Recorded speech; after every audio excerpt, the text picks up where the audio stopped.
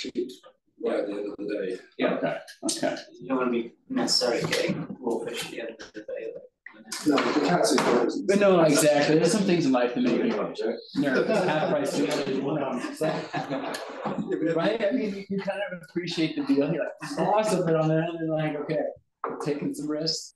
But like, rolling the dice. Yeah, rolling the dice. We tend to buy a gas station sushi. Always. Yeah. At gas station, anything except like figured out in France, they stopped at the gas station. We were traveling from Dijon to driving down to Switzerland and pull up to the gas station and getting that, and it's like, oh, we're gonna get some food, but like they had warm baguettes, camembert cheese. It's like, oh my gosh. I mean, maybe you don't get the sushi there, but like you can get the old cheese and baguette really nicely. So how long are you about in London for? End of July, next July, Oh, wow. 2024. So I'm here for quite a while. Nice. So missing Washington?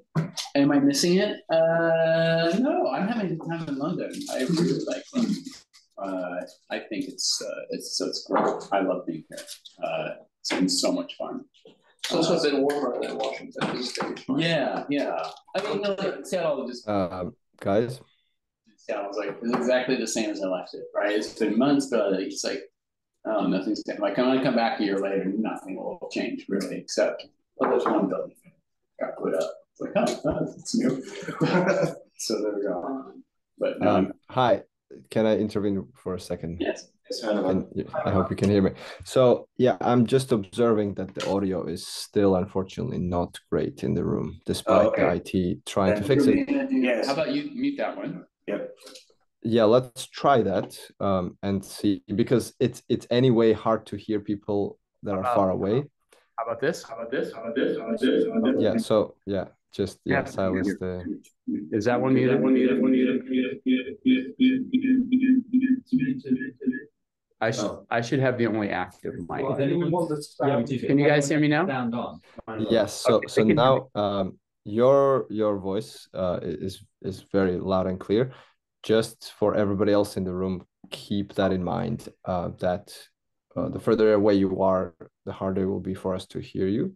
I might interject a couple of times just to ask to repeat the question so that people online can understand. If someone here asks something, I can we'll make sure to speak over to my microphone. Thank you. Yeah, that would be great. Everyone else in the room here okay with the laptop? Because I think if we play the sound thing and then have the mic and laptop, then it won't really work. So everyone here. And hopefully you won't have to clear too much. I'll be so clear. Everybody will be like, oh my gosh, there's no question. Because so there's no question. Okay. So sorry, say it again. It just cut off. Yes, but when Ed was talking, that was already difficult to hear. I want to say. So yeah. First part, I'll unmute mine, and then when you're about to talk, I will. Okay.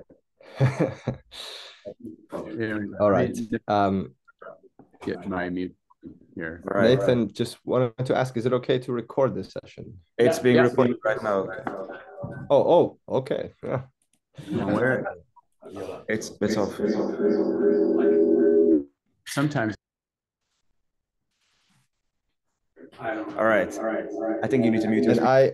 Okay, we're good. I think we're good now. I will ask just one more logistical question. Are you okay with questions during the talk, or would you like questions? Plus, you have sound, yeah. Okay. Are we good? Okay. Okay. Let's go for it. It's kind of like a mind bomb. So before starting, I'd like to notify our audience online that today's seminar is being recorded. So obviously, if you'd like not to appear, kindly turn your cameras off. First of all, I'd like to say good afternoon to everyone, and thank you so much for joining. This is our 35th seminar in the series. And today's seminar is a special seminar because it's coordinated together with the research engineering group here at the Turing Institute. And it's also really cool that we have such a nice, fantastic turnout. So I'll introduce myself. My name is Zach Shwerep-Conti, and I'm a Turing Research Fellow at the Turing Institute here in London. And I would also like to introduce my colleague and co-organizer of the seminar series, Andrea, who is far back there. And for those of you who are not familiar with the Alan Turing Institute, this is UK's National Institute for Data Science and AI. And if I can sneak in a side note, if any of you are interested in talking, kindly please approach us. Yeah, so as for the format of the seminar, questions may be asked towards the end of the seminar, and either in person by using the raise hand function or directly in the Zoom chat. Without further ado, it's my pleasure to introduce today Professor Nathan Kutz, who is a professor within the Department of Applied Mathematics at the University of Washington in Seattle, and who is currently based at the Alan Turing Institute for a period of time. His main research interests involve nonlinear waves and coherent structures, as well as dimensionality reduction and data analysis techniques for complex systems. Professor Kutz received his BS degree in physics and mathematics from the University of Washington, his PhD degree in applied mathematics from Northwestern University, and also has been faculty at the University of Washington since '98, I believe. So, and also was the author of several books, and lately has been elected as Fellow of Society for Industrial and Applied Mathematics in 2022. So lastly, I'd like to say, so Professor Kutz is also very well known for co-developing popular dynamic mode decomposition algorithm, which David will very briefly introduce. Hi, I'll go through your audio, Zach. Of course. So yeah, my name is David. I'm part of the research engineering group at the Alan Turing Institute. And before we start with Professor Kutz, I was just going to do a brief introduction to DMD. So DMD was first developed by Peter Schmidt in the field of fluid dynamics to identify spatiotemporal coherent structures from high-dimensional data, such as the flow field around the circular cylinder. It is based on the proper orthogonal decomposition or principal component analysis and statistics, and employs the SVD algorithm.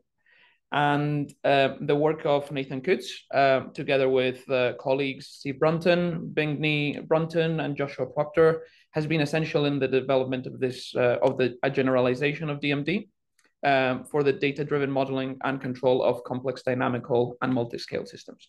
So without further ado, let's start with our talk. You have the floor, Professor Kutz.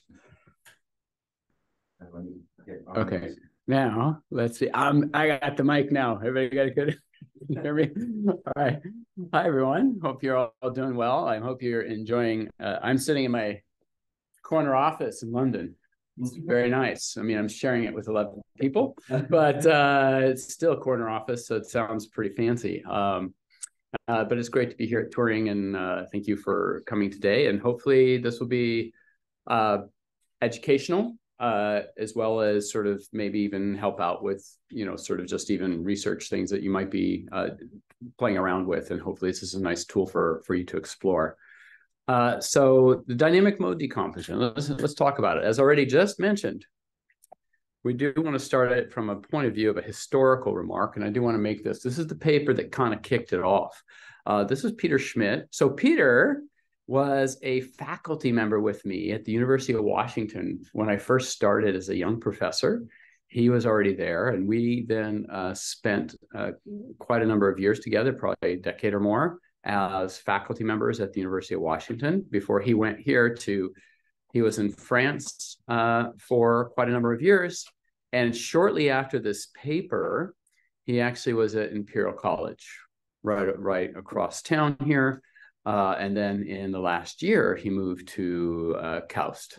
So he's moved quite a bit. But so it was during this time in France that he built out this decomposition technique.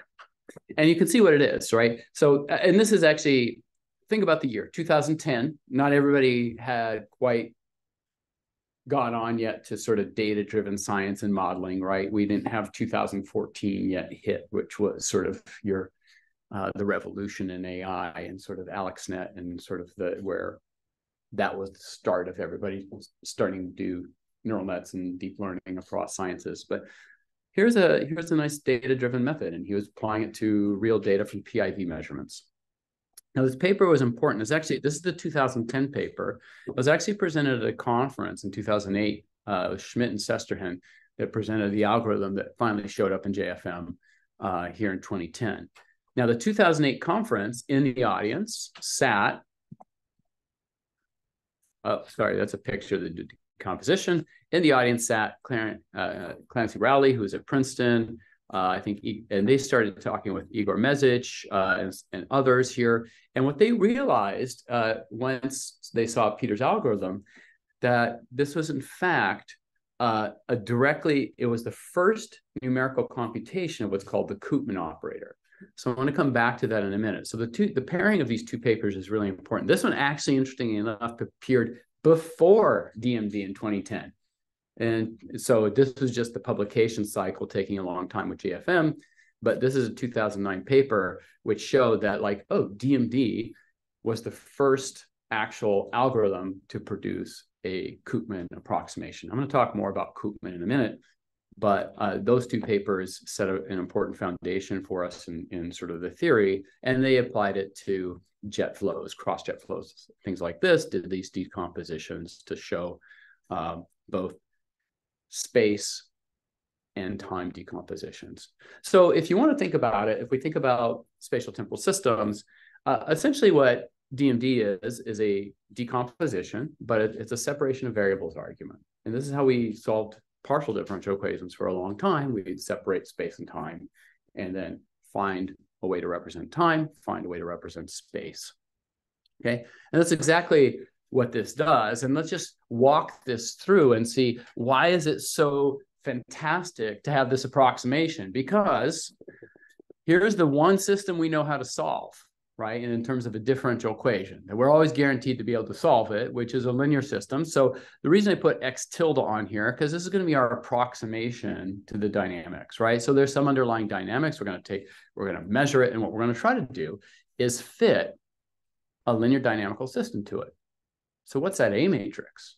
What's the best fit I can get for that A matrix that explains the data?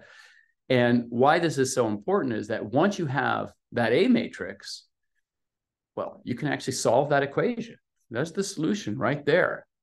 X tilde is equal to some coefficient b of k, which is just a weighting term, times a mode, which is typically just an eigenvalue, eigenvector of this matrix A, times e to the omega k, which is the eigenvalue of the matrix A. So this is basically what it is you're doing an eigendecomposition of A to represent the solution.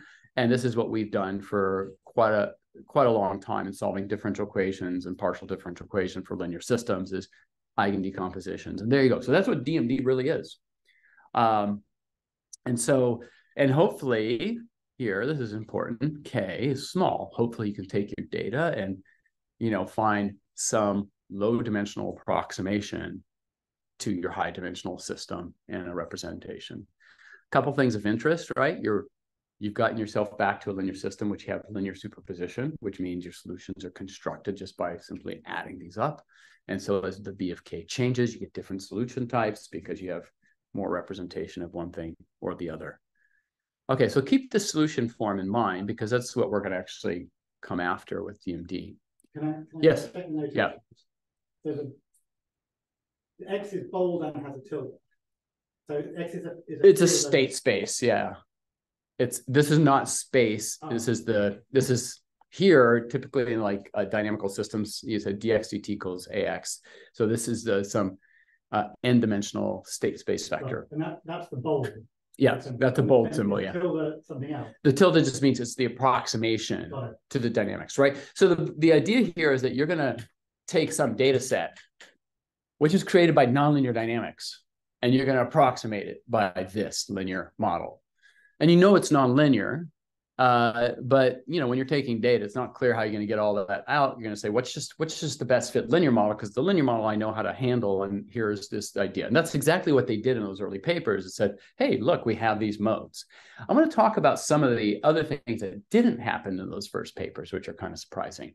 In particular, once you have the solution form, you could say, oh, I can predict the future, right? Say, well, I measure my data from time 0 to 10, and I want to know what happened at time t100. You put in t100 right there. Seems pretty simple, right? It took me a long time to figure out, but they never did that in the early papers. And there's a reason why. Let me get to it, okay? The arguments you have here, are they strictly real or you're getting? They can be complex. Yeah. So typically we're going to try to measure systems where what we're hoping will happen is you have the real parts maybe constrained in the left half plane. Or oscillatory, really, right? Persistent dynamics should be living on the imaginary axis, but we don't constrain DMD that way. However, we can. I'll talk about that in the newest implementations of software. So let me give you a view of this, and it's going to be a simple data set. What you're going to see here is a little movie, and the movie is two objects. There's this basically oscillating Gaussian, and then there's this oscillating little square inside of this. They have different frequencies, right? So basically, it's a two-mode thing for me. But I give you this data and say, can you pull those apart, right? So this is like your data you collected, and how would you analyze this? Well, if you have two things here, one thing you could do is just principal component analysis, right? And principal component analysis would say, hey, there's a rank 2 objects in there. Here's one mode, here's the other mode. And you can see what PCA does. It doesn't associate either of those objects with time. It just simply says, I'll give you a subspace of two modes from which you can construct that. It's like, well, that's fine, but that's not really what I wanted, right? Because you mixed these two objects together. There's independent component analysis, which tries to separate these things that are doing differently. But this is what it does. Sort of kind of gets the cube, it leaves a shadow of the cube here. It doesn't do such a job on that, on the Gaussian piece. And then there's DMD. DMD does something else also that ICA doesn't do. It pulls out the two structures cleanly, and it actually gives you exactly their frequencies too. Okay, so that's good news. That's exactly what we're kind of going after here is kind of objects like this. So where's it's ideally suited for when you have spatial temporal dynamics, where you have modes with oscillations, right? Which is a lot of signals have underlying frequencies with them, and this is the idea is that it pulls them out, so you get a lot of interpretability. And so what can we do with things like this? So let me walk you through some fun examples of what you can do things like this. Well, here's all kinds of things you can do it. You can apply it to financial trading strategies. You guys have seen my pink McLaren over there, right? Right. Because I wrote this paper and everybody at Turing knows the pink McLaren that sits in front of St. Pancras, right? Yeah, okay. Oh,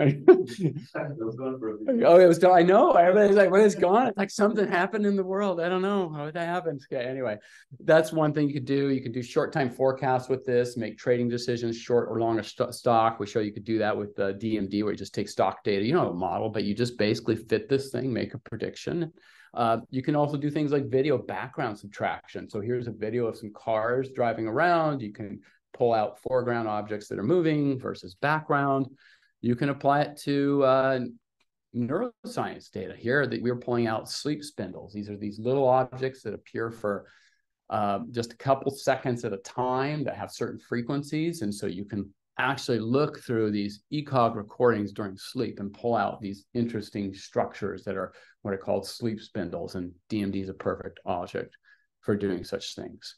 So there's all kinds of applications. It's kind of agnostic. It doesn't really care what you're working on, even though the early papers were all fluids, okay?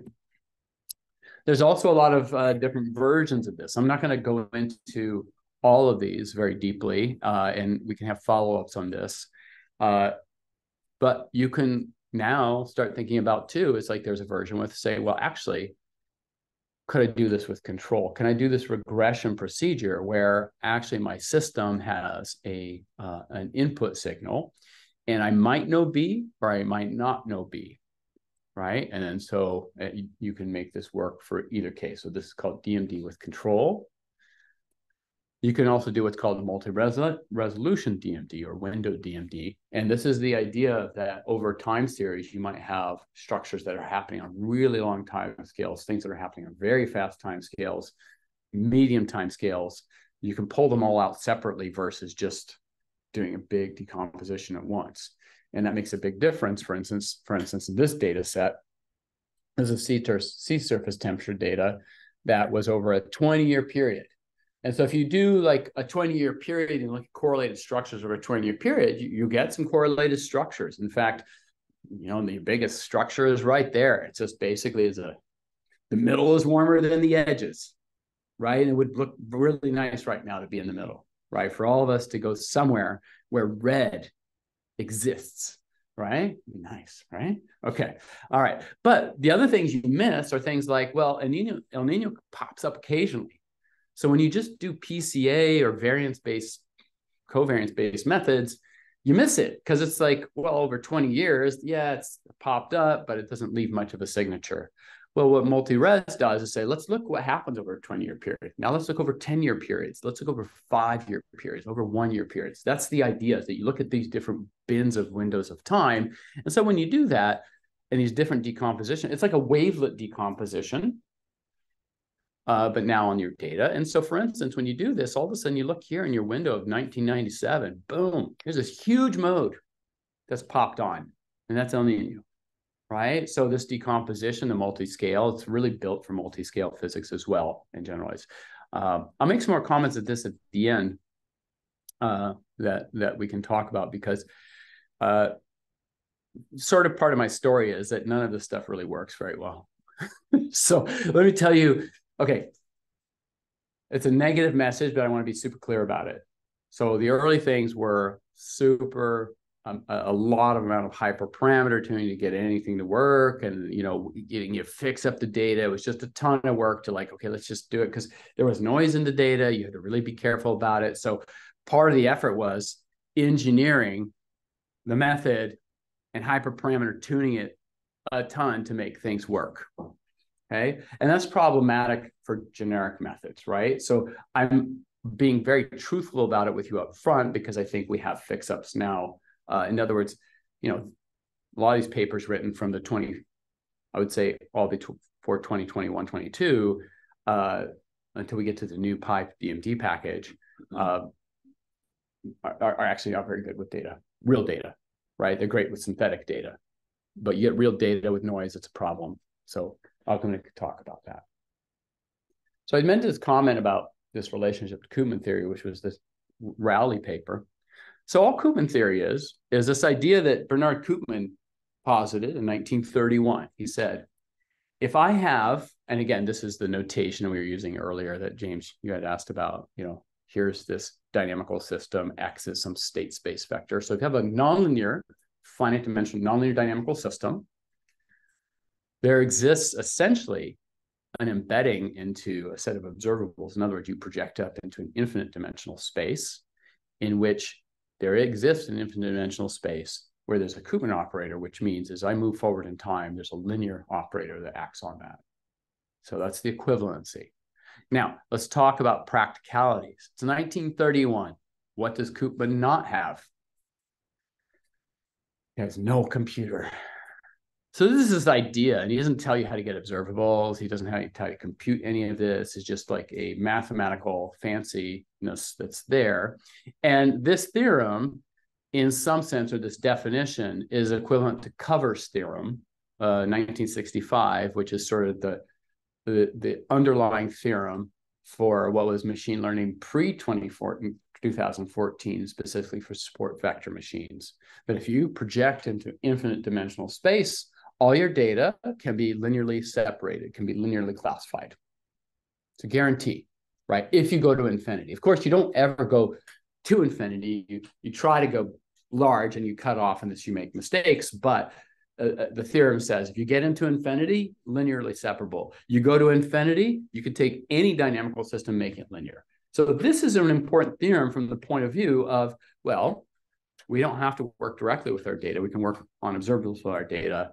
And so that, and then do DMD on that, right? So that's some of the ideas here. So the Koopman operator is time independent.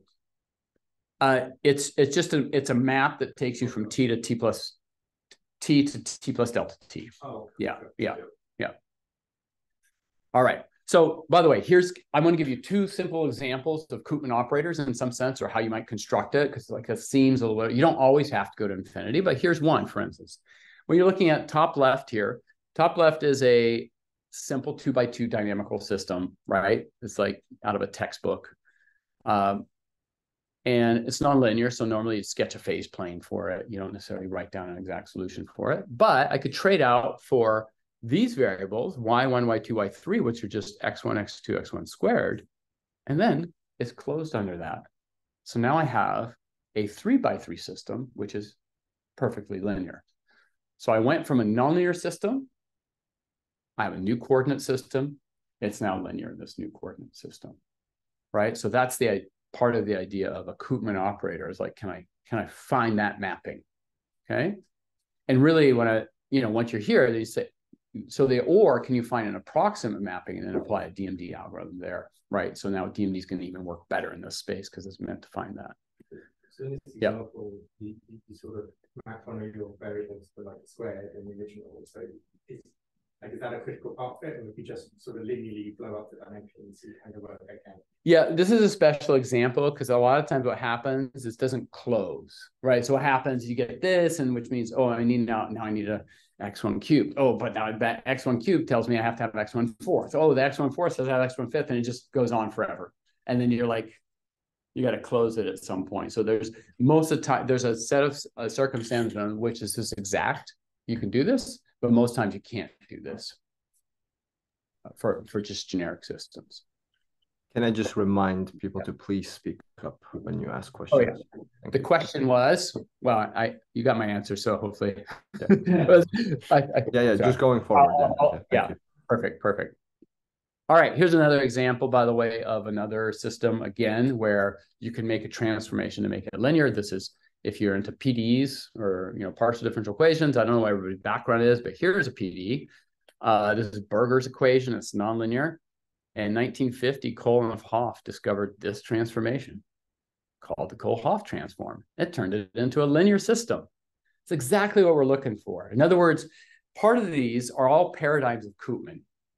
They're all suggesting there exists a transformation allowing me to have a linear representation of the dynamics.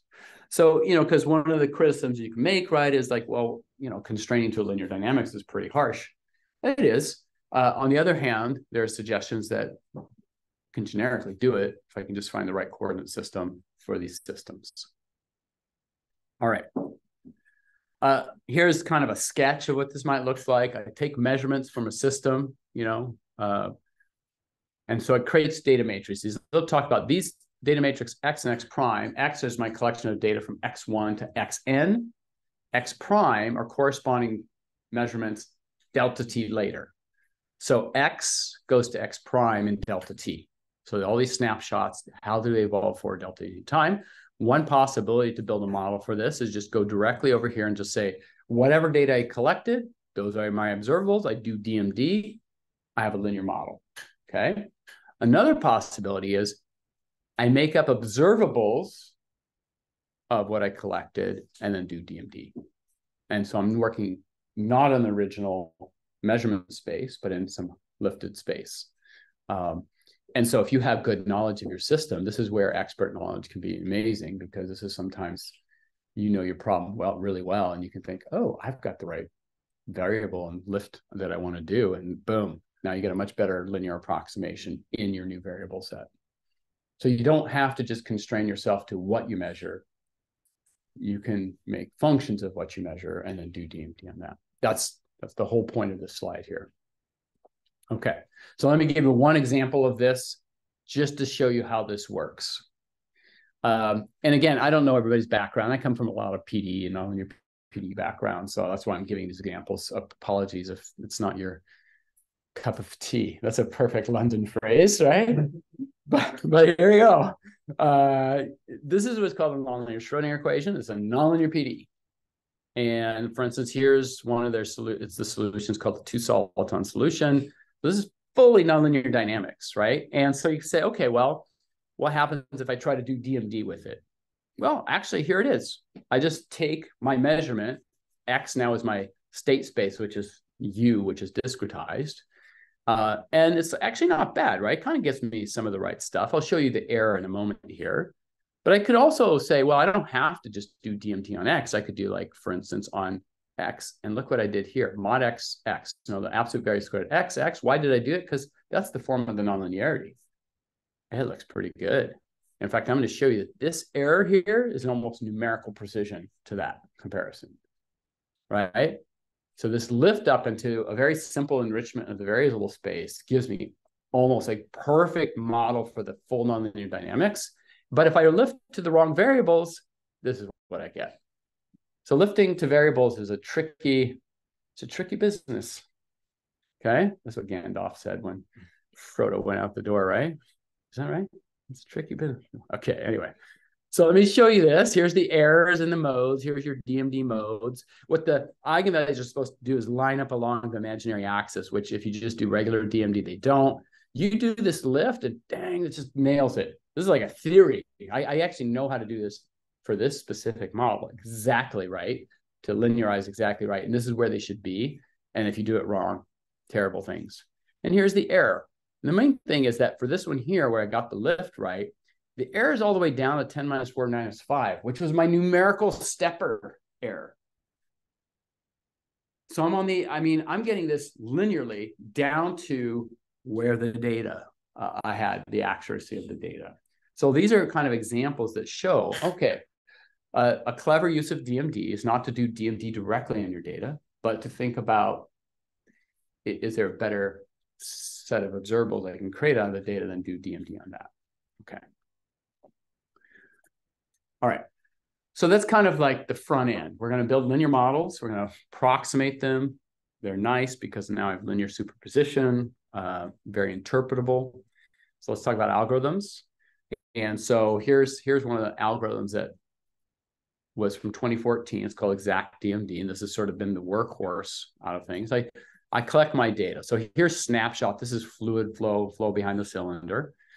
This is one of the canonical models to consider. So I take these snapshots. I organize the data into two snapshot matrices, x1 to x1 minus 1, x2 to x of m. So really what I want is what's the linear operator that takes me from x to x prime, right? That's what I'm looking for, because if I can find it, that means that A matrix advances to solution 1 delta t. And it does, and of course you train across all these snapshots. So it's you're trying to figure out which A is the best to do all these snapshots. Okay. And the idea then is you get these set of modes. What comes out of it, in fact, is the first thing you do with this regression, you look for a low rank structure. And in fact, what you find is here are these 3 dominant modes, and here are their dynamics. Remember, it's the separation of variable argument. So it's giving you modes and time dynamics. And so what it finds for you is 3 modes with 3 time dynamics. You have a model. It's a linear model. Is the first mode the mean? Yeah, basically it pull out the mean, the DC component. So you right? don't normally subtract the mean? You can if you want. Yeah. So that's, that's an interesting thing. Like, so PCA, the difference between like SVD and PCA, for instance, is like doing some pre-processing tricks, like every set of strings of the data is mean 0 unit variance. Sometimes that makes sense in a problem. Here, it's a fluid flow, so we just don't do that. I mean, you could subtract the whole mean from it, but here you just pop that out, and this is your modes. And this is how they're oscillating, and this is what it produces for you. Okay? So what it is really, right, is this kind of beautiful marriage between PCA, the Fourier transform. Yeah. The first note there is the claim that's actually, that by itself is a solution to the equations of motion. Here? Yeah. No, this one here. That's it's only part of it, right? So essentially you have to add all 3 of these up to get, so this is only a portion of the variance of this, what you're seeing in the movie, right? And then these are the other portions that make up, let's say 99% of the variance of the movie is these 3 modes added together, right? So if you leave off modes, you only get, you kind of lose a lot of like, well, I can only explain 30% of that dynamics, let's say, something like that. Yeah. Does it fit for the number of modes as well? Does it fit? So normally what you have to do is you have to pre-pick the modes, right? So this is a hyperparameter tuning. You pick the number of modes, and then you do that out. Yes, question from the audience, Mohammed. Yeah, hi. So I've tried DMDs before, actually, on traffic data, where you have a time series on a network. So I think it didn't work that well at that time. Maybe it's a different method here. But I think that what we realize is that there are certain constraints that are required in the data to make this work. And I think a lot of the constraints would have had to do with stationarity or type of cyclicality. And I think if you want to, do you have any idea of where are the limits of Oh, yeah. Yes. This method? Yeah. I'm about to shoot DMD in the foot, head, whatever. Head sounds a little too violent, but I'm American, right? We have guns everywhere. We're about to stab DMD. That's more like UK style, right? All right.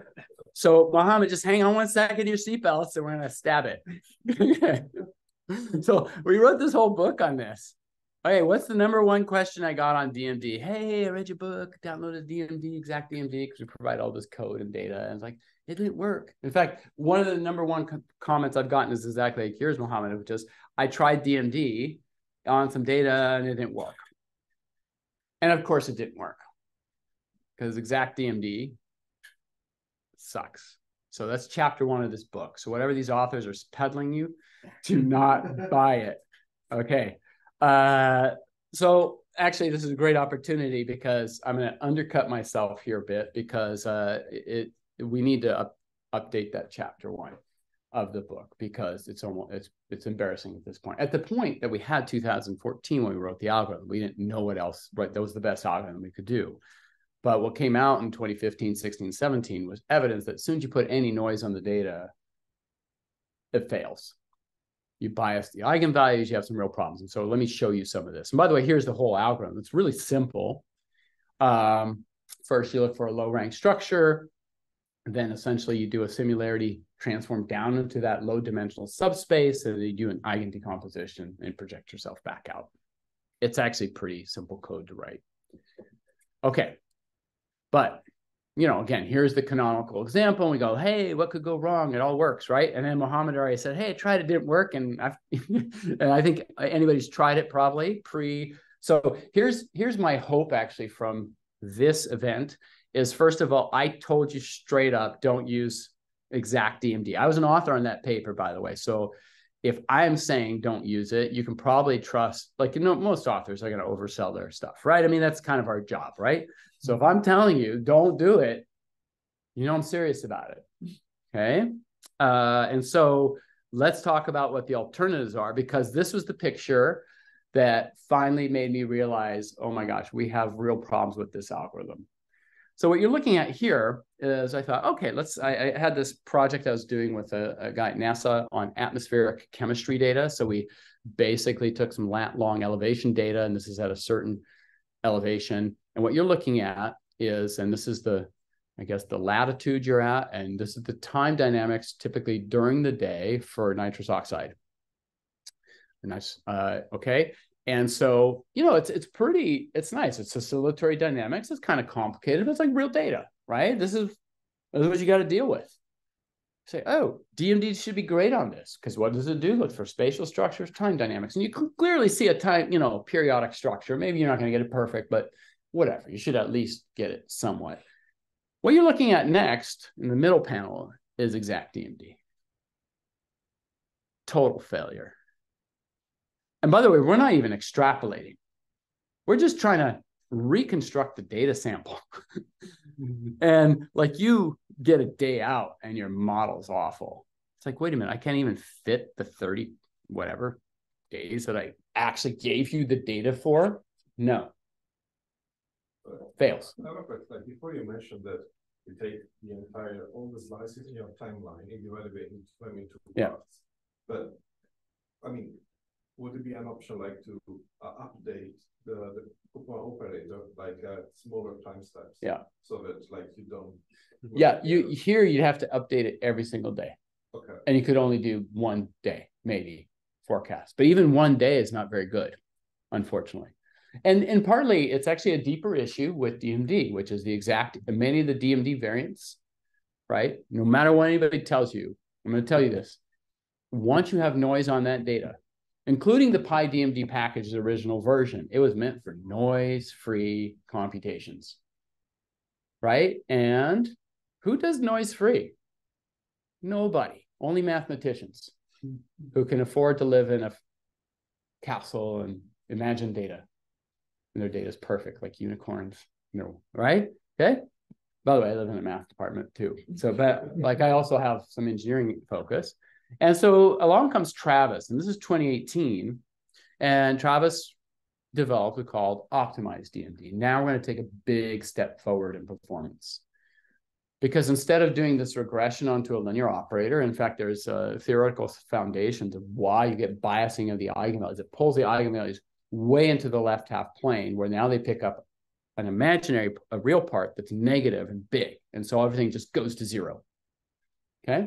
Instead, you just regress and you set up variable projection optimization procedure to directly find modes, their loadings of the modes themselves, and the eigenvalues. So you're doing a direct fit and you get to pick how many modes you want. And so this variable projection routine just says, do an exponential fit to the data, right? So you know that the solution is linear, so it's an exponential fit. This is what you do. That was 2018. One other big advancement that came 2021 is DIA. You do one other trick, and I can't believe it took me this long to learn this, right? So I'm like a professional mathematician, supposedly. And then it was like, oh, we should do statistical bagging, right? Like even an undergrad would tell you to maybe do that. And of course, I needed to probably talk to more undergrads in statistics, because as a middle-aged guy who finally figured out, oh, I should do bagging. Okay, so what is the bagging procedure? Well, the bagging procedure is to take that optimized algorithm, but now instead of taking all your data, you take subsets of the data, you build an optimized DMD model. And what ends up happening now is for each bag you do, you get a mode, a frequency, and loadings, and then you just collect them all. Maybe do 1,000 trials with different random polls. And now, instead of just getting you say your DMD mode is the average, you could say you could take the mean of this as your DMD model, but it also gives you the variance. So now what you're imbued with is uncertainty metrics. So you want to go do a forecast. You're like, oh, wait a minute. When I forecast this, I have these eigenvalues, but here's the distribution of the eigenvalues. So now you can do Monte Carlo from that distribution you learned. Right. So now you can much better get an estimate of what the spread of the forecast is going to be, or even have confidence or unconfidence. Is that a word? Unconfidence? Right. About your model. Right away. And by the way, I keep putting this down here. This new PyDMD package, pip install, has both of these in there, optimized and bagging optimized. Okay. All right. Along with the ability to constrain eigenvalues to the left half plane, if you want, along with the ability to constrain eigenvalues to complex conjugate pairs, along with the ability to say, I want all the eigenvalues on the imaginary axis.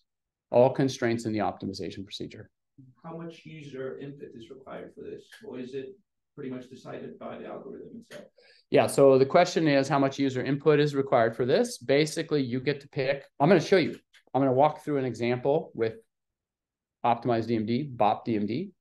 So you get to pick how many bags, you get to pick what the rank is you want out. So you get to pick some things, but it's for the most part goes in and you're there. All right. I think Gargi has a question. Yeah, I wanted to ask, you said that exact DMD will not work.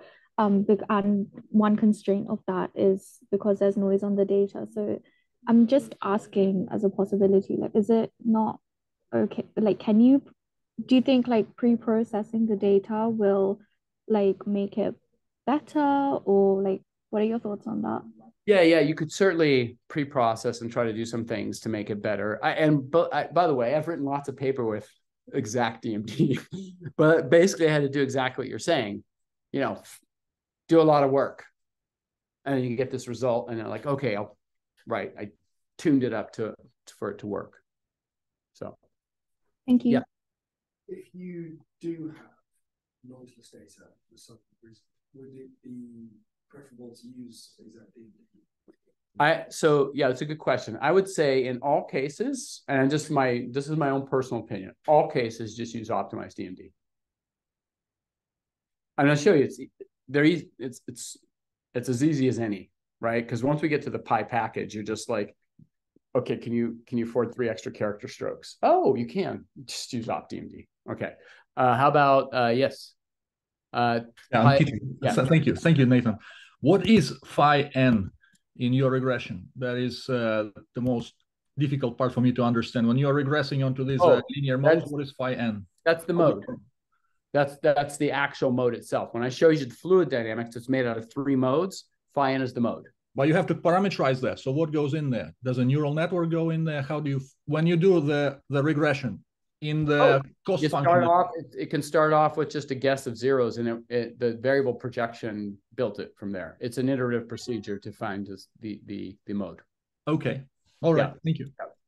You can always put in a guess, which is helpful sometimes, right? You could say, if I want this to go faster, take the exact DMD. Exact DMD actually doesn't do so bad on the modes. It does what it does terribly on is the eigenvalues. Does that obtain the sort of spatiotemporal structure of the data? At the beginning, you had a 2 like 80 by 80 instead of 6. Oh, you usually have to flatten your data, right? So you always flatten the data and vectorize it to come in. Just in space, or you put that thing past. So yeah. Time will be columns. Yeah. Mohammed, do you have one more question? Yeah. So have you tried this on like graph-based data, or do you have like some kind of time series on edges, and there might be differently clustered? I haven't tried it at all on that, but we could, since we're that would be interesting. So yeah. Because it didn't really care if it's spatial points. It's just any collection of data, right? It really, like when we did financial data, it's just like, here's IBM stock next to Microsoft stock. Like it was just, that was what space was for us, right? So, Nathan, can we suggest that we answer all the questions at the end? Oh, sure. Okay. 15 minutes. Okay. So. I'm going to, stop bothering me. All right. Sorry, was that rude? Okay. So let's come back to this picture which I showed you. Here's the disaster exact DMD, and optimized DMD. Boom. Right? Fixes your problem. Gives you a stable model. And this is the picture for me. Which I think we first produced this in 2020. With one of my students and Travis.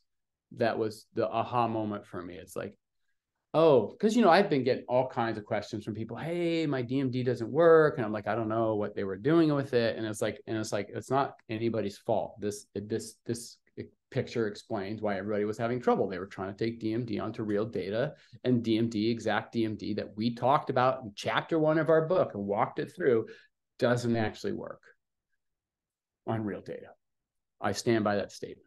Here, you can even forecast with it. This is quite amazing. You take 10 days of data. I'm going to go forecast 20 days out. Right? I mean, this is the kind of remarkable thing, I think. And again, the dynamics of this thing is highly nonlinear.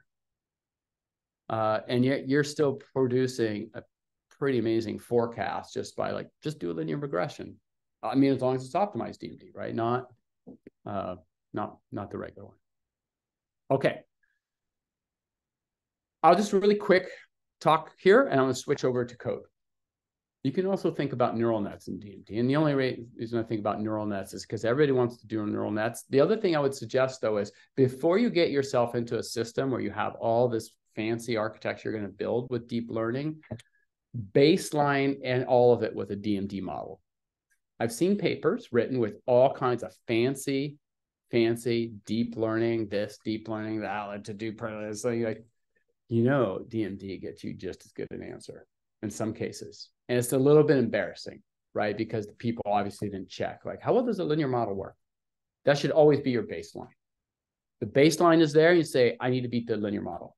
I'm okay with doing sophisticated neural nets. I do a bunch, but I also sanity check it to say and what's my target to beat?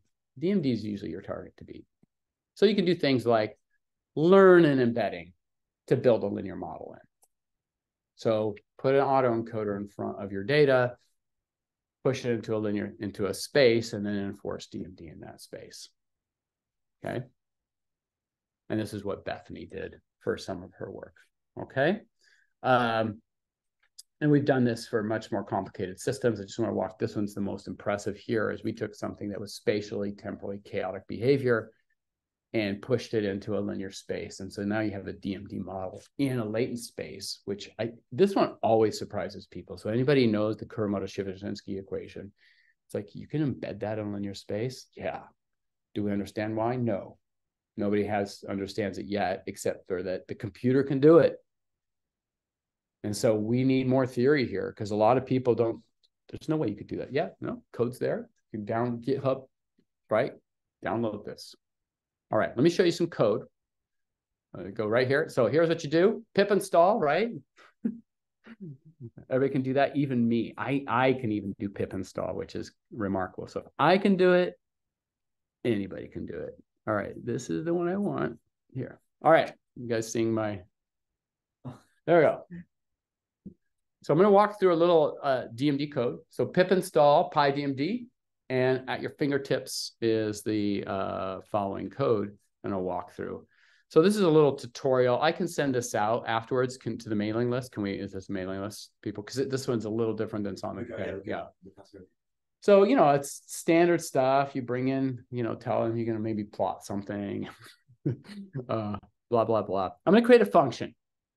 And the function is going to be right here. So here you can kind of see what I'm going to do here. This is the function I'm going to create. I'm going to make two functions and glue them together.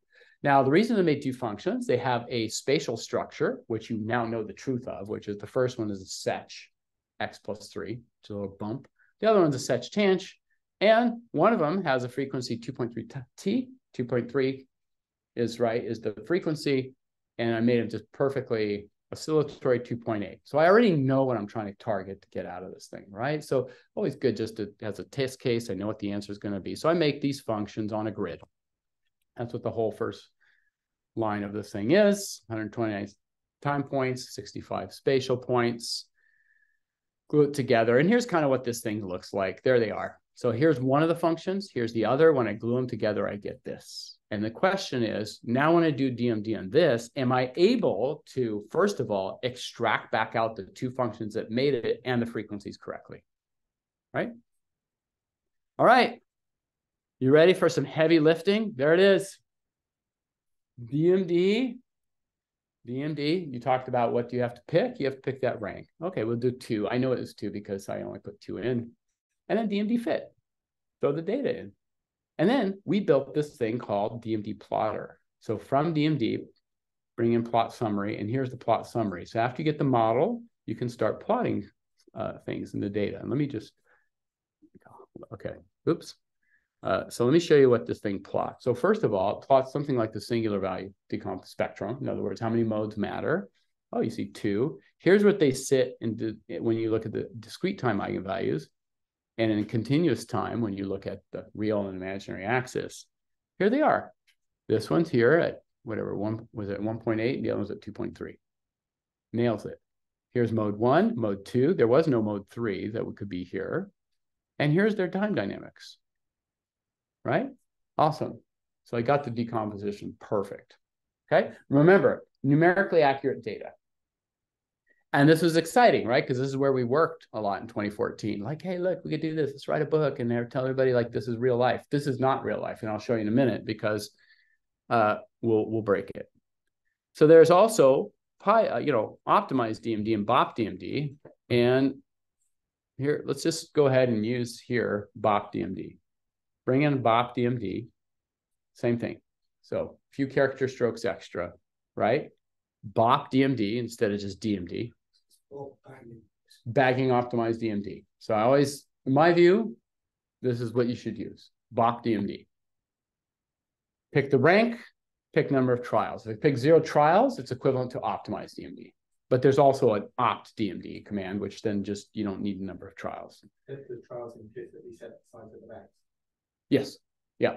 100 bags, 1,000. Like, so the noisier your data, the more bags, the better you're going to be off, right? Like, it's exactly what you'd expect a statistician to do, right? It's like, try to do as much as possible because, and especially if you're in a data limit scenario, you want to like do as many combinations of the limited data you have to create the best statistical proxy you can get. There it goes. OptDMD fit. Done. Okay, we're done. Got it. So, you asked the question, should I use exact or optimize? The point is, or BOP, with the package now, it doesn't matter, right? And you might as well just use a few extra character strokes to just get you the best thing, right? And that's kind of my view. Same thing, get the same results here. Out, you got a nice picture. Okay, so let's come down here and just add a little noise to it. There's some more stuff here. So I'm going to noise this up a little. There we go. Okay, I added noise. Not even that much, really. I just added a bit of noise to it and say, now from this, can I extract back what I had, right? And what you're going to see here is, okay, DMD. Now I'm going to do a higher rank one because it's kind of choking a little bit on this. But here you go. 2 modes. It still kind of gets it, right? There's mode 1, mode 2. It's still kind of getting it. But here's the big deal. Look at your mode dynamics. What it did is it pushed those eigenvalues into the left half plane. So if you're going to try to do any prediction with it or reconstruction, all of it's going to 0, right? And that's the big problem with DMD, in my view, if you just use this DMD fit algorithm. So I would say don't use it. You're more likely in any real data have more noise than I just showed you. It's only enough much noise. And the more noise you have, the more it pushes it. And you saw that chemistry data just flatlines almost immediately. It's the nature of that exact DMD. Op DMD, same procedure, super easy. There you kind of go, get your 2 modes. Here you go. The first mode, it kind of perfect, right? It's actually bang on to that axis, right? You can actually see it right there. The red sitting right on there. The blue slightly on the right half plane. And look at all these eigenvalues it's lining up. It's actually thinking there's oscillations here. It's not pushing them into the left half plane. It's sitting there and saying, I'm going to get these things and I can get them. And you could even, I'll have to update this a little bit with this example file that gets sent out. You can even constrain it and say, look, all I want is eigenvalues sitting in the left half plane. So what that would do is make sure that that blue guy pops back over onto the imaginary axis. Okay, so now you get 2 stable modes. Mm-hmm. You can also say, I want eigenvalues to come in complex quantitic pairs, or I want everybody to be on the imaginary axis. The on the imaginary axis one is a little tough. Like for this data, not so bad because it's purely oscillatory. But in real data, you actually do have decaying pieces, and then you try to like put it onto the imaginary axis and says, you're not letting me go to 0. Well, then I'm going to show up in your picture, right? So that's a little bit of a harsh constraint, but we found that like just making it to the left half plane, you get it there. So these are the things to be thinking about. And part of the reason I wanted to show you this little example code is, first of all, hopefully move people into a scenario where it's like, it's trivial to try DMD, right? Pip install PyDMD. There's 3 lines. I mean, look, it's really 1 line of code, two lines, and a third to plot it. Okay, and you have to import it. Okay, 4. Do we count that as a line? Okay, let's count it as a line. But you know what I'm saying? Like if you're doing Python, it's like you can afford 6 lines of code. Hit your data. It's the baseline. See how you did. And the interesting thing, if any of you have tried DMD in the past and said, oh yeah, DMD doesn't really work, because actually I've heard that so often. This algorithm is a game changer. And again, on real data, like I showed you the atmospheric chemistry data, before that, it's like, this doesn't work at all. As soon as you hit it with that, it's like, oh my gosh, you actually get something really reasonable here. And I can forecast 20 days with 10 days of data. In fact, I can forecast better than them running their models, which are running on supercomputers, right? So to me, I'm like, okay, I did that with 6 lines of code and just threw it in and got it. And they're like running overnight runs for several days to get the same 20 days. And I got it in like a few minutes, right? This is, it's pretty impressive. And the fact is, often in these systems, linear models work amazingly well. And it always, in my view, should be the baseline. You just say like, okay, I'm going to try to make a prediction. Just put a baseline linear model on there. And you're like, there's my target. If I can't beat that, why am I doing a deep neural net? Right?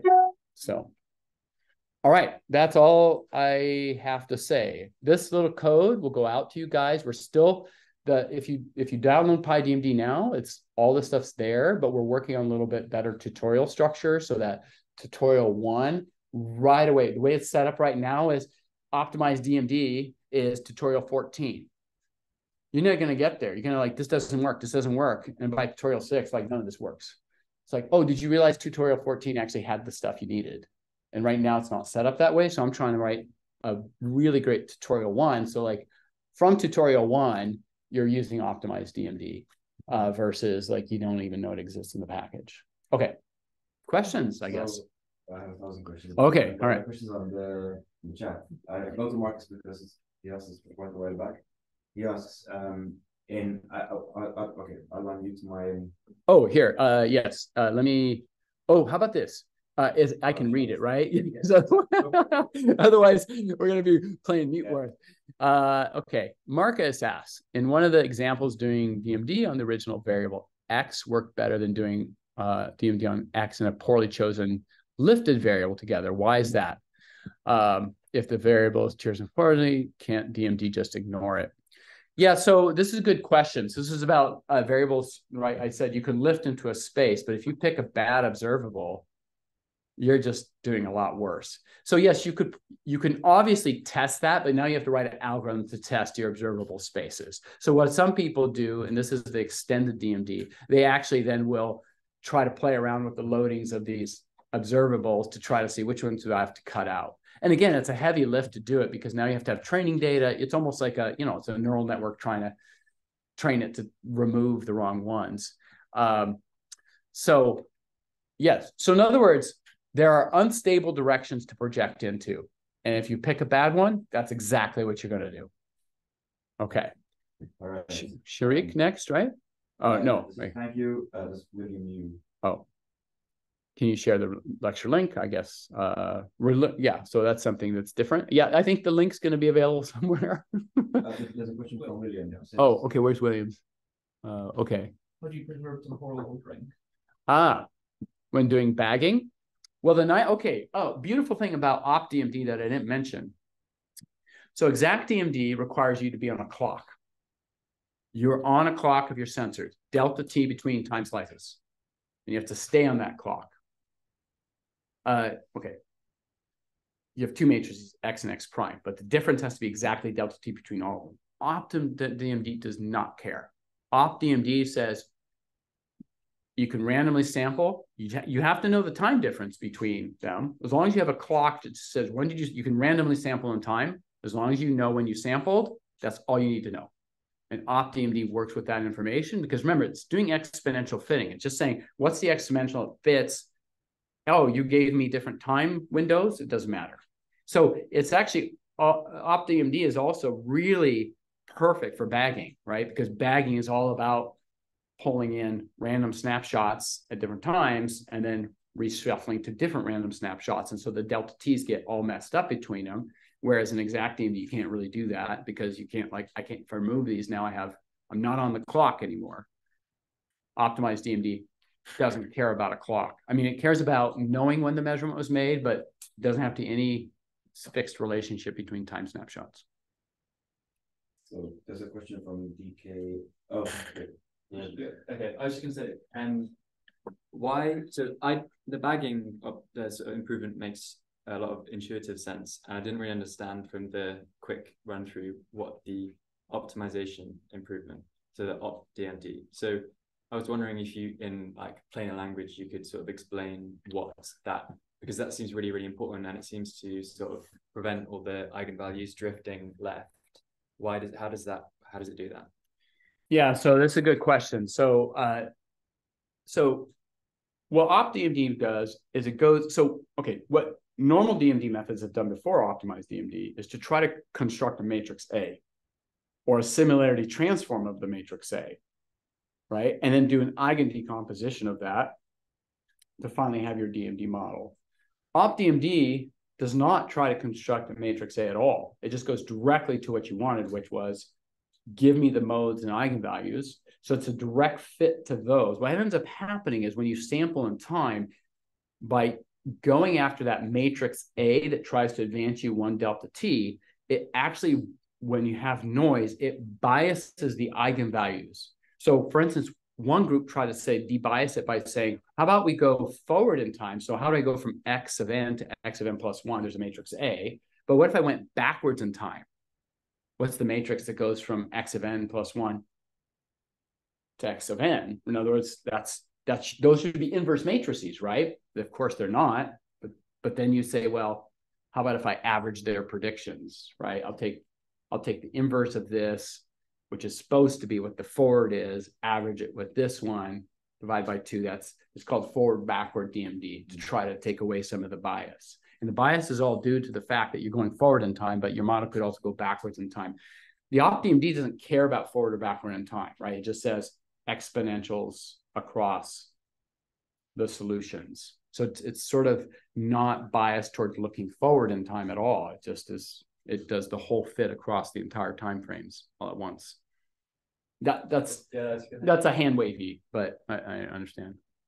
We have a question. Oh, go ahead. So if you were to do it for classification instead of prediction in the future, would we use it more like a feature transform, and then do classification, some SVM or some other learning method? Is that how we would go? Is it possible to do classification with a generalized well? That's a good question. Is it possible to, the question is about, is it possible to do classification using sort of a forward prediction like this? I guess depends exactly how you're going to use it as a classifier, right? You can imagine once you have the DMD decomposition, there's a couple things you can do with this, right? Like you actually have then a model that can run forward into the future, and then you could say, well, maybe on different data sets, you could look, for instance, classify by eigenvalue distributions, for instance. Maybe that's a more interesting thing. You say like, hey, in this case here, what we're seeing is these are the frequencies that are active. Over here, these are the frequencies that are active. It's kind of almost what we do in the multi-res, because we're trying to look at different bins of time. It's like, oh, in this bin of time, here's the active physics. Here's their frequencies. But now here in these bins of time, different. So they're like kind of, in some sense, it's sort of acting in that way. Yeah. Has anybody worked with the real video data? Is there any work on that? Yeah, we did some real video data for just background subtraction. So for instance, the 0 mode, so what we did is took a video with moving things in it with a background. And you say, what does e to the 0t mean? Like if there's an eigenvalue at the origin, e to the 0t, it means 1, nothing's happening. That's the background.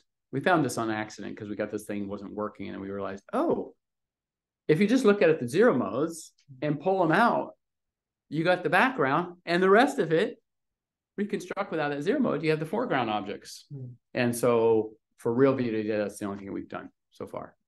The only other thing I should mention, and I apologize, I was going to do more talking about this, is there's also a version of this of physics-informed DMD. Some aspects will be in here, which is one of the areas that this suffers is suppose I have a traveling wave in my domain. You see what this thing's going after is low-rank structure. Like, so a lot of these things are looking for SVD-based method to get it.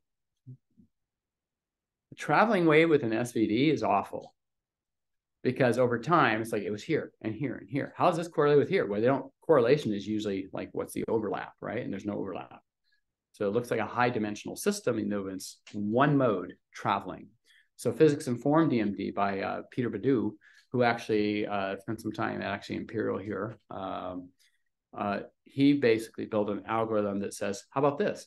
We'll think about some of the symmetries and invariances in your problem, and we will put those in first. And we'll like say, oh, if you have traveling waves, there's a circular matrix that sort of helps take care of that, looks for those kind of structures, then does DMD.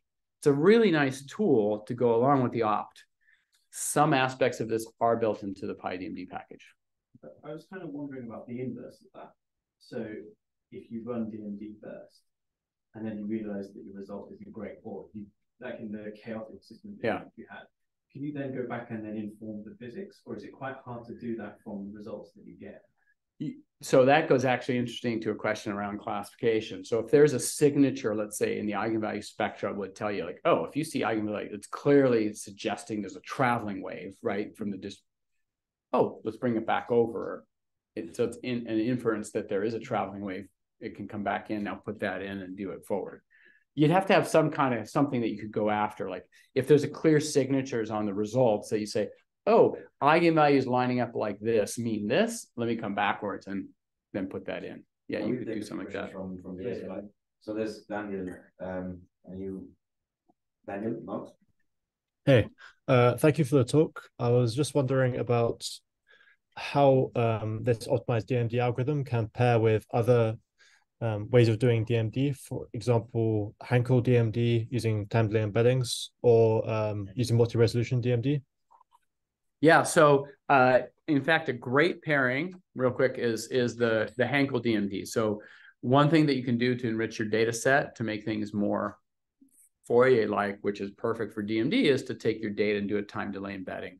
Most everything I showed here was spatial temporal data. You maybe don't do that as much, but for time series data, certainly doing time delay embedding to build a Hankel matrix, then use Bach DMD on that. That's probably your best way forward. So I would definitely integrate it in. But the delay embedding, you have to just set up the matrix yourself that way. I don't think we have that set up in PyDMD. There's so many features we want to keep building into the PyDMD package that I don't think we've gotten to that one yet, which is just automatically time delay embeds for you, then does Bach DMD, then brings you back the results. Thanks. And thank you very much. There's another question from you, Ben. Hello. Yeah, thank you for the talk, Nathan. And yeah, your book and Brenton's book has inspired me a lot. So basically, I'm your fans. I won't take too much time. So I have a question about the optimized DMD. I saw that in your picture, it looks like a feature extraction to find the important terms to build this DMD. So my question is, what is the physics behind this optimization? Why this kind of operation can make the DMD predict accurately? And also by doing the dynamic analysis, we usually pursue the multiple step ahead prediction, but not only the one step ahead prediction. So I'm not quite understand why this kind of optimization can guarantee the multiple step ahead prediction. So this is my question. Yeah, so a good question. Let me just go ahead and stop share here and maybe pop up the slides real quick. Oops, let me do this here and then do a screen share.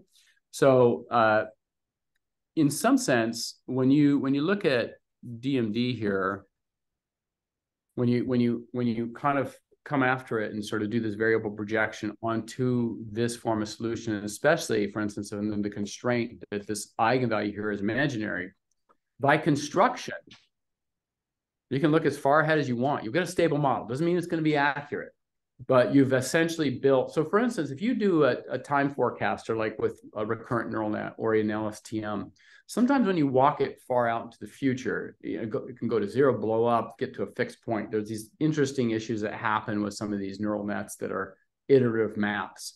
But we're not really building an iterative map. We're basically saying the time dynamics is exponential. I can even enforce it to be imaginary, which means by design, I can walk it as far into the future as I want without blowing it up. And so essentially, it's a constrained regression onto a stable model, if that's another way to say it, if you want.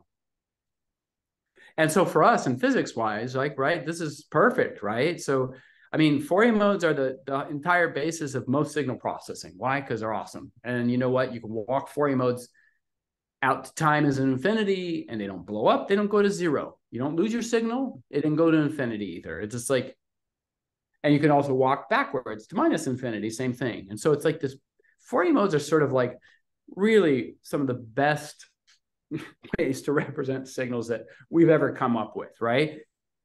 These objects of sines and cosines. And essentially that's what we're doing here, right? Is saying, even though I've given it as an exponential, oftentimes what we're doing is really looking for the imaginary components there. And that's going to give us stable models by design. Okay, thank you. And part of the reason they work is, this is a philosophical statement. I don't think any weight this comment very much, maybe. But my observation is that most of the world, most physics on some scale looks pretty linear. with some bursts of nonlinearity. Mm. And so is it surprising the linear model works? Not really. We built this entire phone from linear models, essentially, right? We had quantum mechanics and E&M, all linear models. And we were able to extrapolate out to build this thing. It's a remarkable achievement, right? So these are the kind of things we start thinking about a little bit, is that linear models are exceptionally powerful, and that most of the world, I think, is linear. And that's why this method works in many cases. Not all, but, you know, it does a pretty nice job, except for like if your data too, if you go far into the future, if you're non-stationary statistics, that's hard to handle no matter what you do. There's, as far as I know, like if you read the statistical literature, there's step one, assume stationarity, right? And then you stay there through grad school and forever. And I was like, well, I have real data. Assume stationarity, right? I mean, this is an underpinning of problems for all of us, right? And no matter what method you use, whether you're going to do a deep neural net, statistical ensembling, Bayesian, whatever, DMD. So it's something we have to think about a little bit too, in all these. I just have one more question from you, if you don't mind. Oh, if you want, no, because okay, thanks. So in this, the assumption on the signal, input signal would be it has to be oscillatory, right? So you would have to cover. Would you have to always necessarily cover a large enough time to capture all the different, oscillatory modes that you want to capture? So.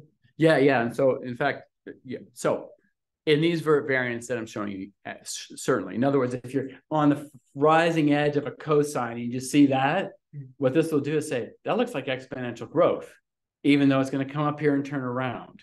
Now, there is a method by Henning Lange who does something different than DMD, but it's very DMD inspired. And what Henning does is this is his method. What Henning did is said, look, I'm just going to fit it to cosines and sines with as few frequencies as possible. And what he does, he allows this thing, if I see this, I'm not allowing you to fit it to an exponent with a real part. You have to fit it to a cosine, and he doesn't constrain it to periodic boundary conditions. So what he says is like, well, if I see this, it's going to either be a sine or a cosine fit to that. And it's going to give you a frequency. So I didn't see the whole thing. I saw a portion of it, but I'm still going to fit it to that. So there are methods like this one here that actually get to that. And this is, again, very closely related to DMD and Koopman theory with what we're doing, but trying to get at this issue. The other thing that you can't see is, like, if you sample at a certain rate, you can't construct frequencies that are faster than that, right? So you have always this issue of the aliasing and things like that. We have another question from Carlos.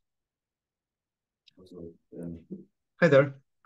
So I was wondering, especially when you were talking about the basically like building new observables, like, is it possible directly in PyDMD to do something like the Cindy approach? I have a dictionary of like possible possible uplifting terms and use that to kind of like be able put some kind of like regulating term to make it a sparse and try to find what are actually like good projections of your observables.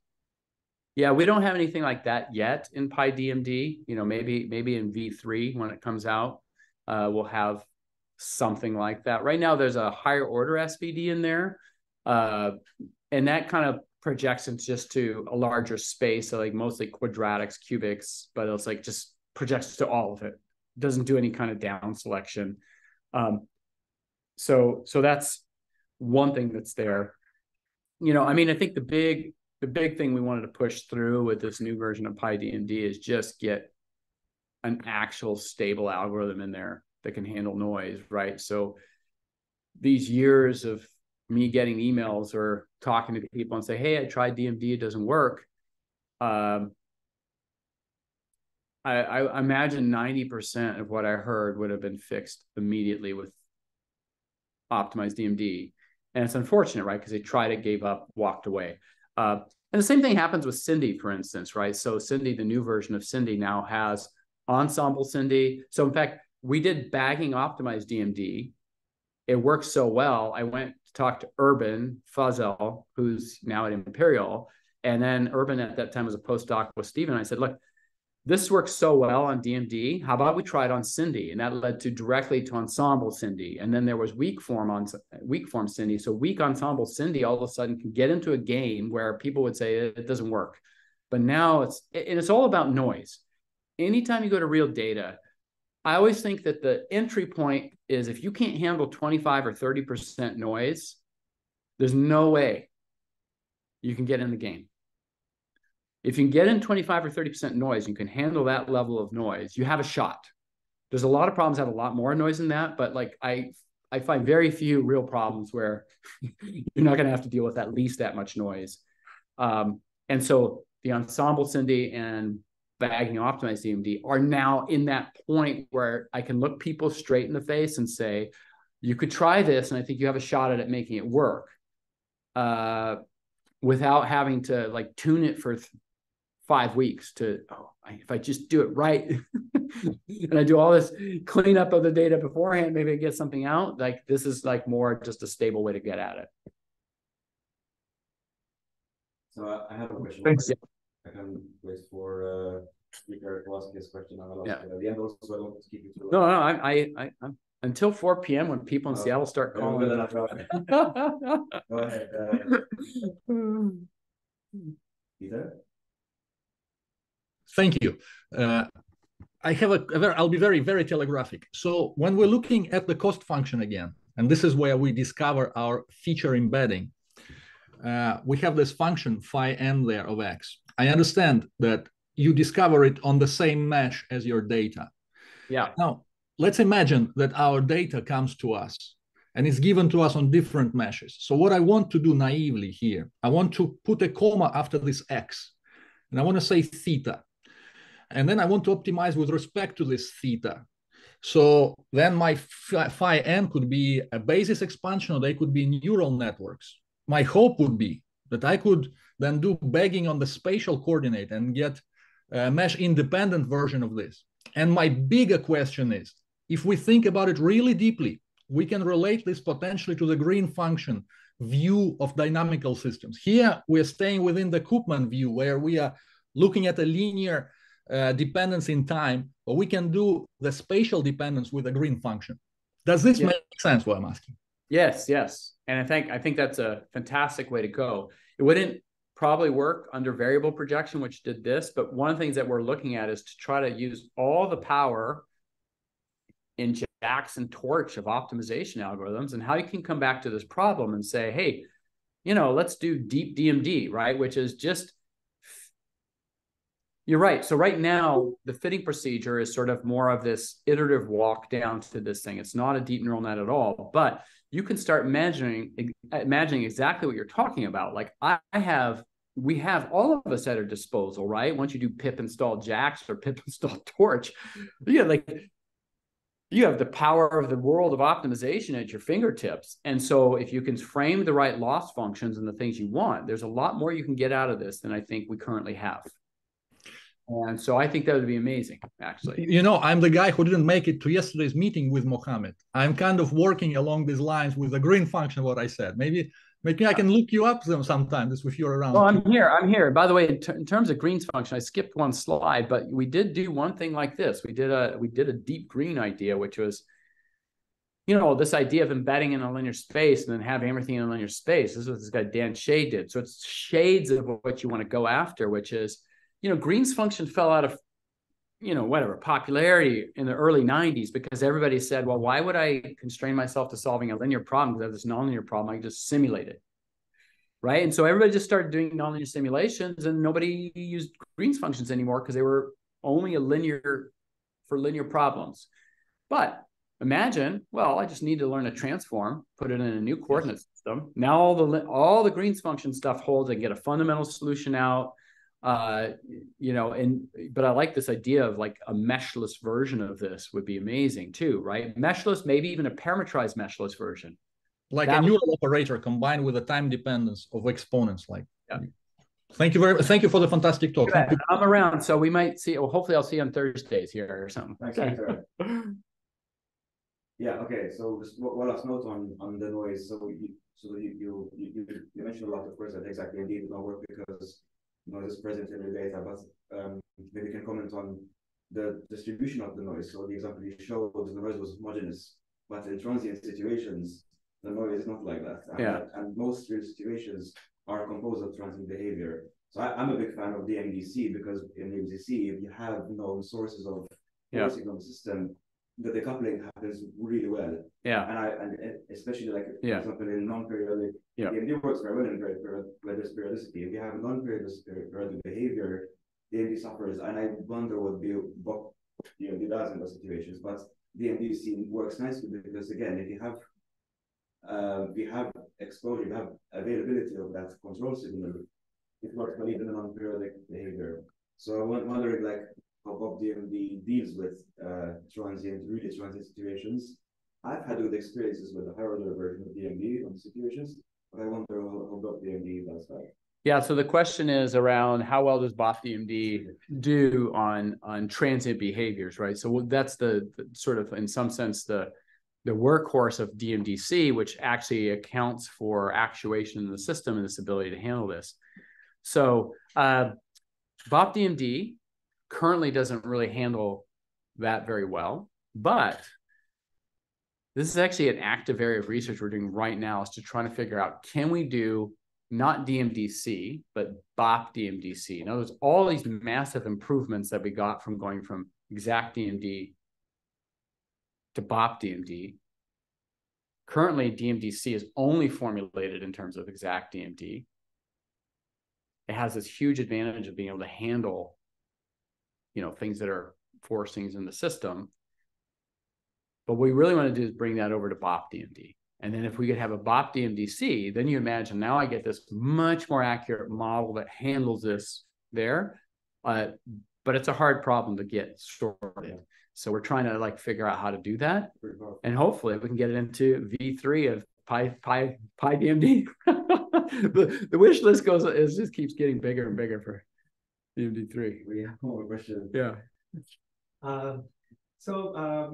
In this, there is a natural ordering, so it's a time series data that we've been focusing on. Is it possible to work on data which does not necessarily have, for example, a mesh, so in an image, so it's just an image, not a video.